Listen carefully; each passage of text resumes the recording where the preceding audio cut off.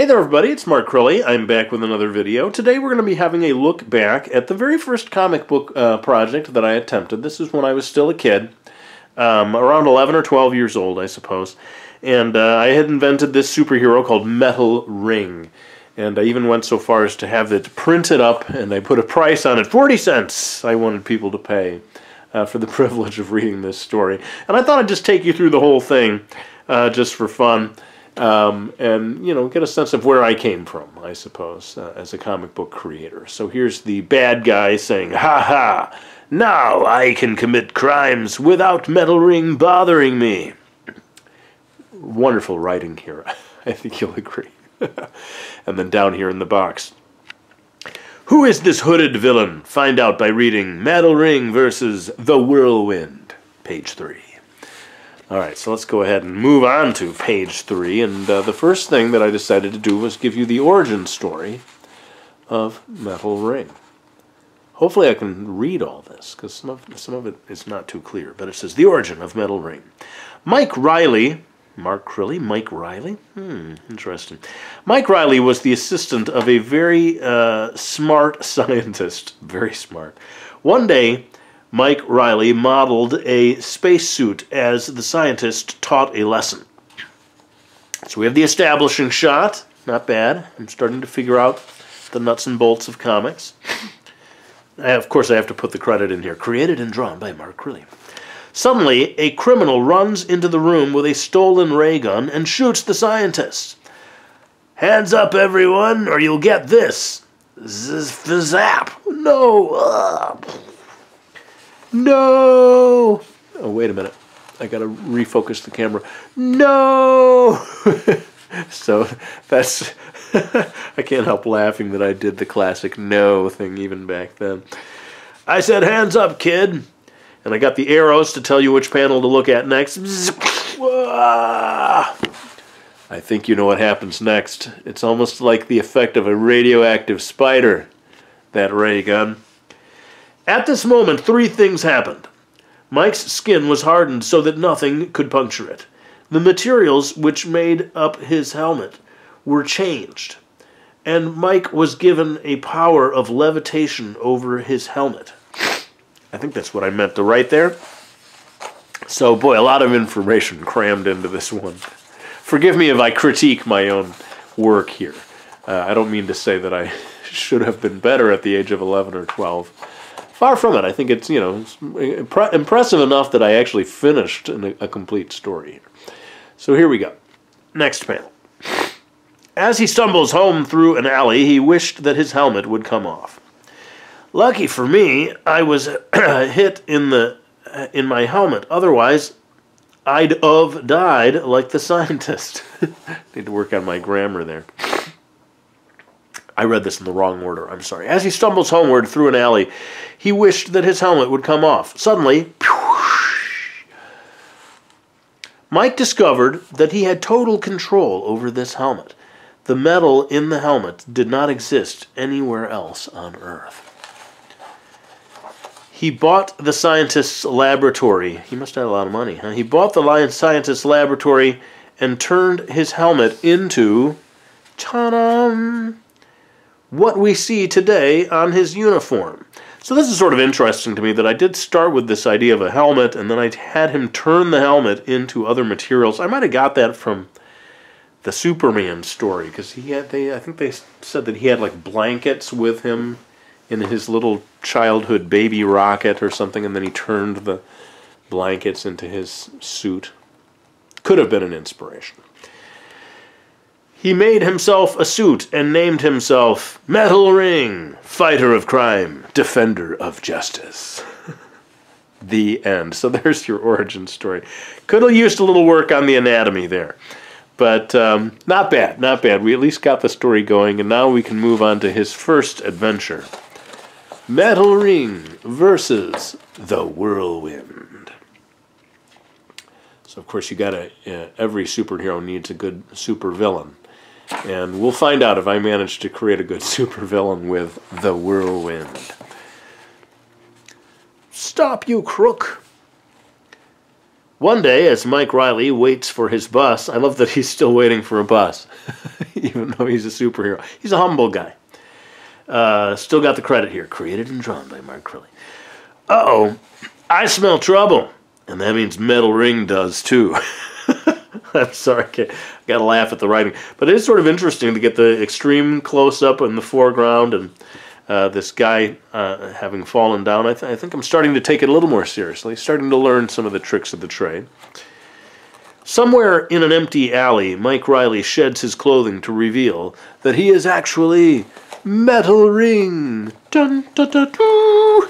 And he goes flying off. I'm sort of impressed that I bothered with drawing the drop shadow there.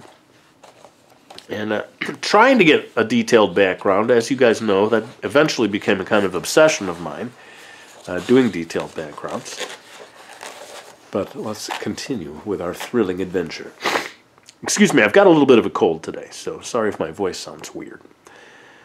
After a long chase, so there's his hideout. He still doesn't know I've followed him. How's that for exposition? He still doesn't know I've followed him. Hey, you sure pulled off a good job tonight, boss. Citibank. And... It's funny, this is the bad guy, the Whirlwind, and he apparently has one cohort. One thug that works for him. Maybe he's saving up money to get more thugs to work on his behalf. So anyway, you pulled off a good job tonight, boss. Good, but not perfect. Why you? I'll tear you apart. I love how he hesitates over the word I'll. I'm trying to think about what it is I'll do to you. I'll tear you apart. Again, we've got the sort of foreground, background kind of thing going on there, which it's interesting to me that I'm starting to try to get some sense of depth, I suppose, within each panel. Not so fast, mister. So these rings that are on his wrists, I guess, can fly off. He controls them by telepathy. The ring is mentally hurtled across the room. Whack! Oh! Again with the drop shadows. Clearly, I was very focused on getting the drop shadows in there. And next panel. You're not getting away that easy. Metal Ring dives towards his legs. Rip! Oh! Ha ha ha ha. So I think this was... Oh, I'm sorry. I should have shown what happened there. He dives towards his legs and then... Rip! Oh! Ha ha ha. Holding the Citibank bag of loot. So I think what I was trying to show was that this guy has no legs, right? And Metal Ring attempted to tackle him by way of grabbing his legs, but he just flies right through it. Interestingly, one thing that I would change today if I were doing this sequence, now I've established that he's heading in this direction. It's a little jarring to have him fly in this direction in the next panel. That's one thing that I definitely would do differently now, among many other things. Let's continue. A little later, I don't know who he is, but we must get rid of him. And I, the Whirlwind, am the only one who can do it. Sounds like he's monologuing to me. Note, the Whirlwind was strangely deformed by a disastrous scientific experiment. It's always a scientific experiment, isn't it? So we get his whole origin story in just a little note to the reader. Maybe not my finest hour as a writer, guys. Here we go. Quick, tie him up. He's waking. He's waking. This guy is heavy. Of course, he's carrying him with one arm. It doesn't look that heavy to me. This guy is heavy. Maybe I should try carrying him with two arms. Okay. Many hours passed, and the Whirlwind and his helper, his one helper, finished off the first steps of their devious plan. Interestingly, I've got his arm hanging outside of the panel, already defying the logic of comic book panel rules. And now, on to the next panel. The gun is perfected. Now this meddler will have no legs like I do, and after the blast, I will have the lower part of my body back. Not sure how that works, but just roll with me here, people. Ready, aim. Will Metal Ring be killed? Turn the page. What a writer I was. Fire! Boom! Note, the ray was shot through the door of the closet because it only works in the dark. So many of these little notes to explain the story inconsistencies, I suppose, as I encountered them.